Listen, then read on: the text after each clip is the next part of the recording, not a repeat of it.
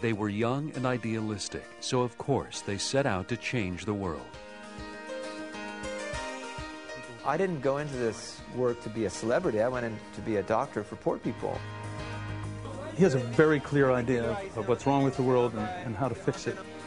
I was rather undirected, and meeting poor farmers, I knew my life had changed.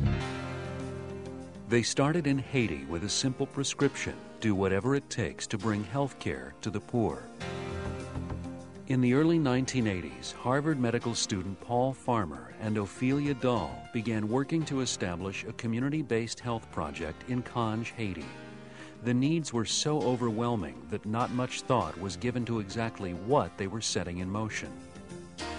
The thing that frustrated me most was just seeing the disparity between what I knew to be correct and good medicine and what these people were getting. By 1987, they had teamed with another Harvard medical student, Jim Yong Kim, and found a willing benefactor in Tom White, a New England philanthropist who was supportive of the work. With $1 million in seed money from White, Partners in Health was established as a public charity in Boston, along with its sister organization in Haiti, Zone La Santé, Creole for Partners in Health.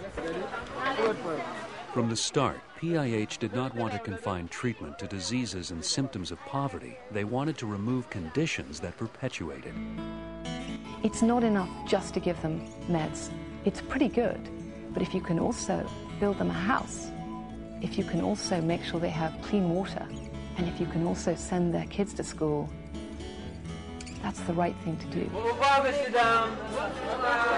Partners in Health is committed to erasing inequalities in healthcare and to demonstrating that quality health services could and should be provided to the poor as a social justice issue.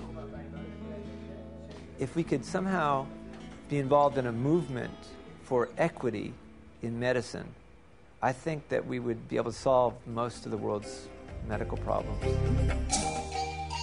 As PIH expanded by reputation and invitation to other countries, it has had a transformative impact on international health policy.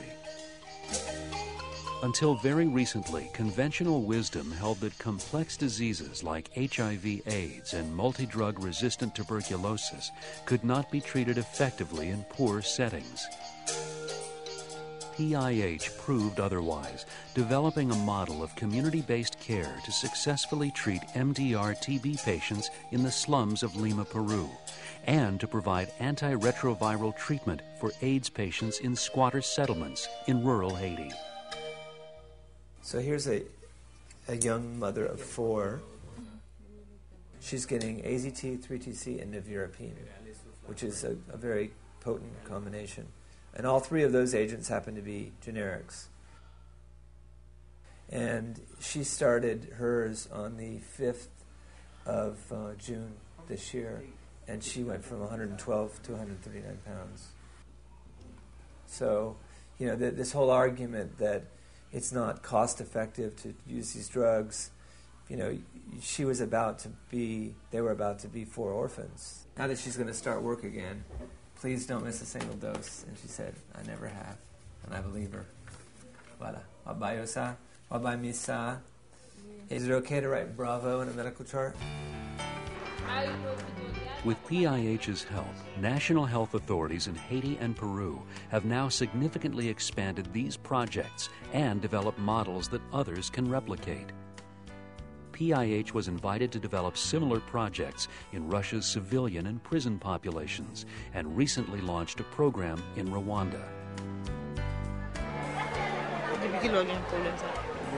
Elements of the PIH model of care have been disseminated to and adapted by other countries and programs throughout the world.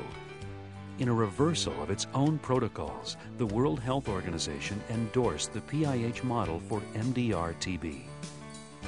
PIH's comprehensive approach is based on 5 key principles: offering free medical care for the poor, providing a wide range of basic medical services, attending to other basic human needs, working to ensure the long-term sustainability of services.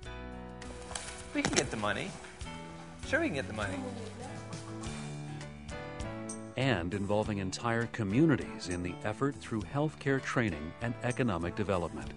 Some former patients have become healthcare workers themselves, and others have gone on to train workers at additional program sites and even in other countries. We've made a lot of progress over the last few years in building systems so that lots of people, community health workers, nurses, doctors, that they all can do this kind of work. And if we can keep spreading out laterally to cover more and more places, I think we'll be doing a service that's not just going to affect a small group of people, but millions of people.